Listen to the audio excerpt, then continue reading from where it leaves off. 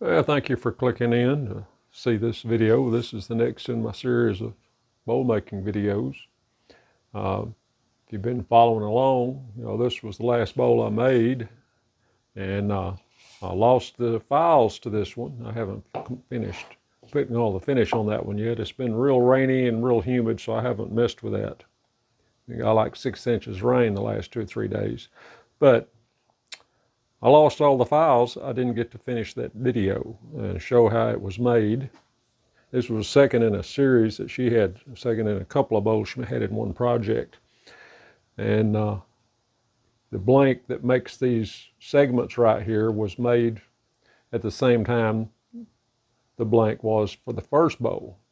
And it was a verse where this one was light, that one was dark, and vice versa.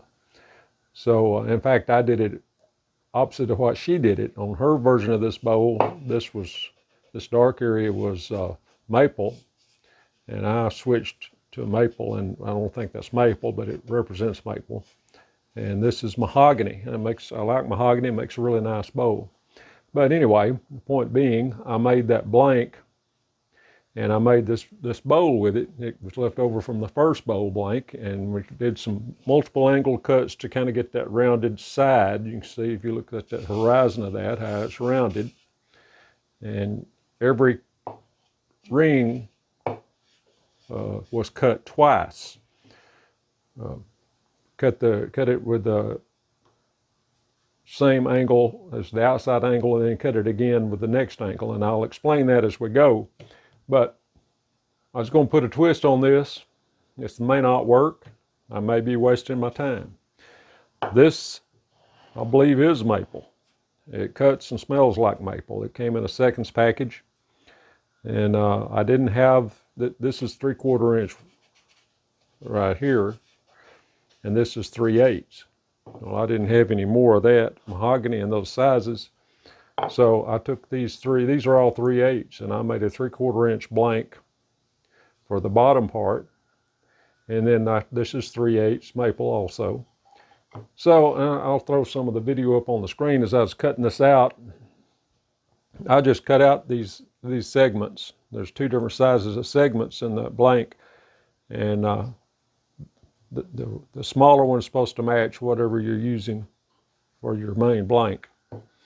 And that's not quite 3/4. It comes out a little less, but I'm gonna have to adjust my angle. But anyway, so as how I made this blank, I used the pattern to line out exactly where these go, because you have to take your main blank, cut it to a size, and then glue this on it, and then you sand everything down to the thickness you want. But getting this spaced out was going to be critical, because what I wanted to try to do, is actually make it like a basket, where you didn't have wood in these holes, you'd have a blank hole. This may not work. I can think of reasons it will and reasons it won't. And the only way we'll know is to try it. I can see it might have to be very careful sanding. You're going to have less, it's going to be a little more fragile. It'd be easy to break something, I'm afraid. And if you dropped it, it might come apart or delaminate in areas. But I'm going to give this a shot. I'm going to use the same pattern. I'm going to use the same procedure, because I didn't get to demonstrate that. It's a little different than any other bowl I've done. Anyway, I glued these on. I got them lined out the way they're supposed to be. Some of them I had to grind the end of them off just a little bit so they would fit up on the blank. But this is the blank. I'm going to cut the bowl out of this. I'm going to mount the pattern to this side. And this comes out, in her pattern, her project, she wanted that to be 1 inch. This is 15/16, I think, or something like that. I'll have to remeasure it. And what I'm going to do is go to scrollmania.com, because the rings are 1/4 inch thick. This way, they're 1/4 inch. And I got to figure out the angle for those first cuts, and then they're going to change the angle as you go in. I think she started at 14. I think I'm going to have to start at 14.5, because I'm a little bit off. I'm 0.97 inches instead of 1 inch. So I'll recheck all that, and I'll make some notes so I can know which which angles I needed to use when. Now, I used her angles on this one, and it was off a little bit. I had a lot of mismatch on the outside, and I adjusted the angles as I went. I just never got it to line up. I just had to do a lot of sanding. That wasn't too bad. Mahogany sands pretty well. This is going to be a little harder to sand, but it'll be sandable. It'll have to be. We won't make a bowl out of it.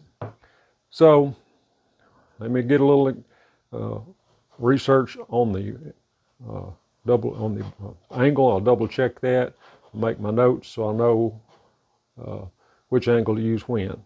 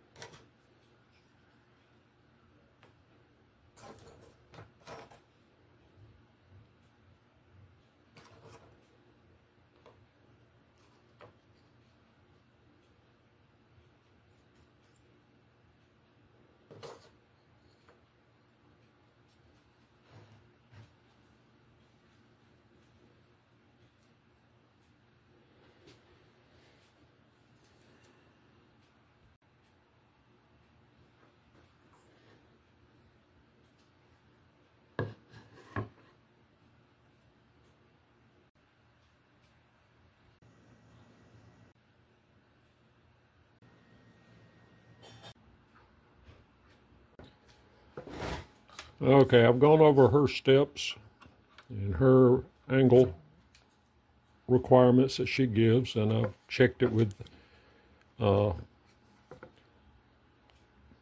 Scrollmania with the thickness I have. There's not much difference. I'm going to go with her angles for now. We're going to cut this first ring, cut this outer ring at 15 degrees. And then I'm going to come back. I'm going to use that as a guide to set my drill press. drill me an entry hole right here at 15 and cut that at 15 also. Then I'm going to come back and set this to 20 and recut this that inside right there, which will be the outside once we get there. So we can cut it at 15 and then 20. And we'll cut both sides of that one at 20. And then when we come back, we'll cut this in at 25. And I think we'll go to 30 degrees, and we'll cut a separate piece for the base.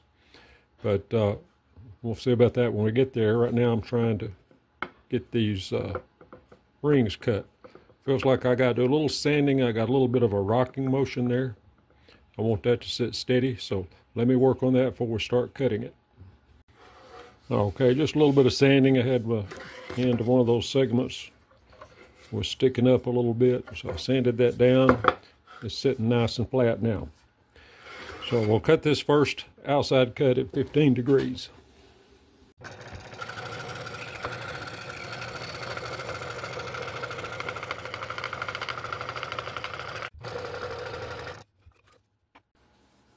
Okay, I use this, as I said, as a guide on my drill press. And I drill me a 15-degree entry hole here. I used a number 60 drill bit, but obviously this is not a number 5. It was in my number 5 bin. I believe it's a 7. That's fine. I had to go back and drill a little larger hole. It wouldn't go through that entry hole. I'd rather have a little larger entry hole than to have the blade flex or the bit flex in the material, which is what I had happen on the last one. Caused me a lot of problems sanding and getting this smoothed out. So we're going to cut this at 15, and then I'm going to reset the table to 20 and recut it, not cut the edge of it.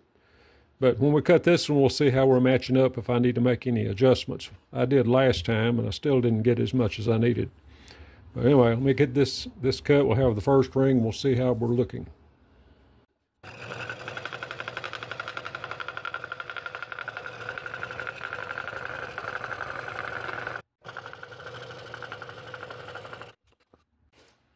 All right, I took that ring and checked it out. It's a perfect match. I've got a real good setup here so far. It's matched up much better than the first bowl. I'm a little bit different thickness than I was on that one. So I've reset this table at 20 degrees, and I'm going to recut this outside one with that 20 degrees. That's supposed to help round the bowl off. Then I'm going to use that to set my table, my drill press again, put me an entry hole, and then cut the inside at 20 degrees. Now, one of the issues with having these not a solid piece there is I use that to draw the pattern. So I marked, you can see the darker areas, I marked with the rings, and then I took my compass, and it fit perfectly on one side. The other side I had to adjust it a little bit to draw the line to match these little marks. So now I'm going to cut this and do some more adjustments with degrees, and we'll check out the next ring after that. Okay, so I cut that outside at 20 degrees. I'm still set at 20. I used this again on my drill press to set the angle, drilled an entry hole. These drill marks don't show up so much on the outside because you're cutting some of them off as you come around, so it makes that part of it a little easier to sand, and I'm using a little bigger bit than I did in the other one. But then I don't want it to flex either. That kind of helps with that. So now I'm going to cut this inner part of this ring at 25 degrees to match what's cut on the outside. I'm sorry, 20 degrees. And then I'm going to come back and reset the table at 25 and cut the outside again, and then cut the inner ring. And that'll be it for the bowl. We'll have to cut the base, and I think we'll cut it at 30 degrees. But we've got to get these rings sanded, glued together and sanded before we mark the base and set it up. So, but step at a time here, we're going to cut this second ring off at this 25 degrees. I'm sorry, 20 degrees. I'm seeing my numbers there. I'm getting messed up. Right now we're at 20 degrees, and we're going to cut this one twice at 20 and then come back, cut it at 25. And then an internal cut at 25, and we'll have the rings cut.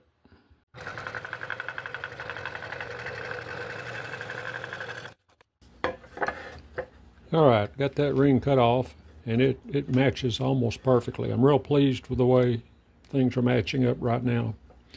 It's going to be a lot less sanding than the last bowl, or at least so far.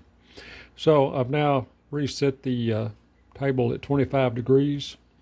I'm going to go around this outside again at 25. I'm not going to film it because I got to get really close to make sure I'm staying on the line, and the camera kind of gets in my way. So then when I get that done, again, I'll do the same thing. Use this to set my grill press and drill an entry hole and cut the inside. Then it'll be a matter of working on the rings. We're going to use a different base. I'm not going to use this for the base. At least I don't think I am. We'll see how it goes when we get there. I may take what's left of those segments off of there and use it as a base, but and we'll see. In her procedure, you take another piece of this, and I got just enough probably to do that, and make another base and use the bottom to trace the outline and cut it. But right now I'm going to make this outer cut, and then I'll come back and cut the inner ring. We'll have all the 3 rings cut, and I'll start working on matching those up. Be a little different because they're not solid on the bottom. Well, let's get to work on this, and we'll see how it works out. Okay, so I got that 25 degrees cut around the outside. Now I'm going to cut this last ring off at the same angle and see how that matches up, and we'll start then putting the rings together.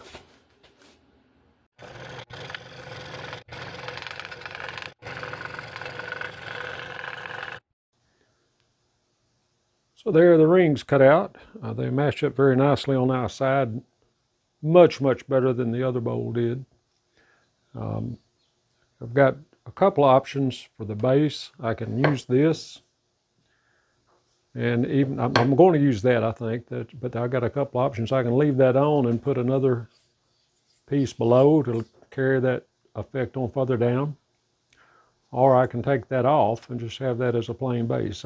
Once I get the rings together and sanded, I'll take a look at it. I'll try to imagine it both ways and see what I can do with it, what I like the best. I kind of like the idea of carrying that pattern on further down, but we'll see. It may not look right once I get there. So right now I'm going to glue these together, and then I'll sand the inside. I don't have an enormous amount of sanding on this one, but it still is going to take some. As you can see, places it's kind of may have a little bit to make these match circular wise, especially where those pieces come together, those spacers as I'm going to call them. So let me make sure I got them matched good. I think it's kind of hard to tell where you got light coming through these, but I'll sand each side, make sure they match up real nice, and then I'll glue them together.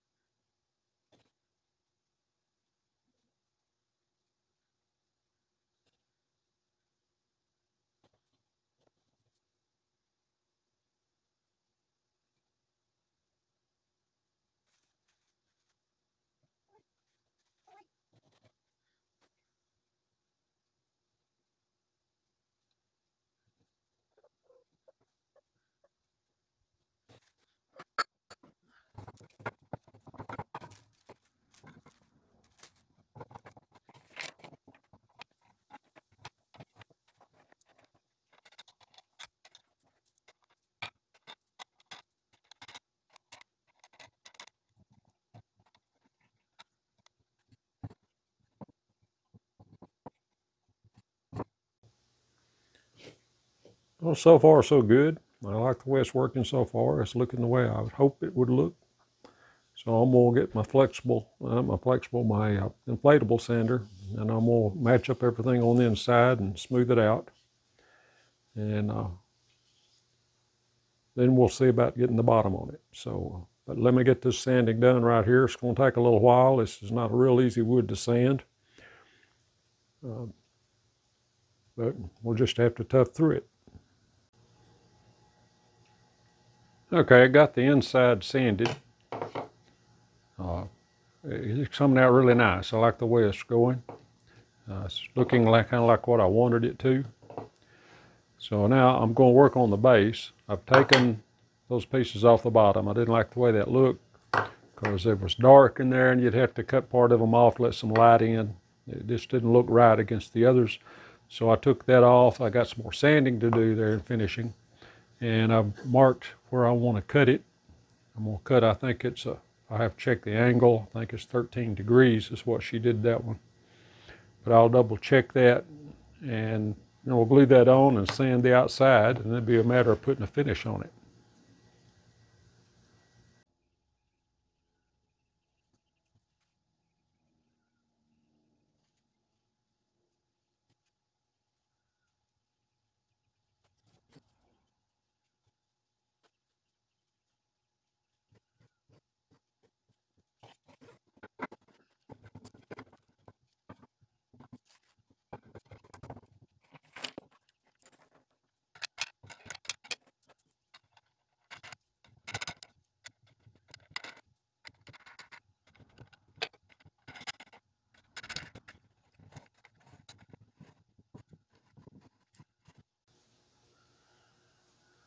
All right, so the bowl is basically constructed. I've got to do a lot of cleaning and sanding and cleaning up on it.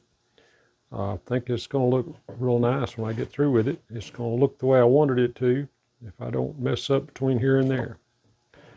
So we'll get my flexible pad sander, get me a 60 grit on there, and I'm going to work all that down, and I'll have to work through 2 or 3 grits probably to get it smooth enough to finish. But here we go. I'll go take care of that. Okay, so there it is after a lot of sanding. Once I got into the sanding, I realized that there was a lot of mismatch that I didn't notice. The bottom ring, for some reason, almost seemed like it was eccentric. It was lined up on one side, but way out on the other. I'm not really sure what was going on with that. It didn't match it with that base, which it was cut from very well. But I made it all match up. It has the effect that I was looking for. This is basically an experiment plus a chance to go through the procedure making this bowl, the files that I lost to finish that video. This was the same process, except on that one I used a separate base. I reused the same base on this one, and that wood was a little bit thinner. As you can see, it's not quite as tall as it's just a little bit shorter. But anyway, I got the effect that I wanted. I wanted it to actually look like a basket. Wasn't sure if you could do that. I could think of reasons you could and reasons you couldn't, but it worked very well. I'm very pleased with it. Of course, it's a little more fragile. You don't have as much glue area. If you dropped it as possible, it could come apart. And you don't have as much support in some areas. It could break, especially if you drop this rim on something. But regardless, what I wanted is, I got what I wanted, is what I'm trying to say. And I want to see how that would look. And I am pleased with it. They could have come out a little better. I don't know really what went wrong. Of course, I'm using a little oddball material there. And my measurements could have been off just a little bit to make those rings not match up perfectly. They matched pretty well inside, but that bottom one just was not exactly right. But anyway, I made it work. So I hope you enjoyed that. I hope that fills what I missed last week, the procedure in making this bowl. It was the same procedure, just a little different material. So thanks for watching. If you like it, hit the like button. And if you're not subscribed, hit the subscribe button. And I'm going to try to go off the rails a little bit on some more and make something a little different from what the plan says as I come up with the ideas. So thanks for watching, and I hope to see you in the next video.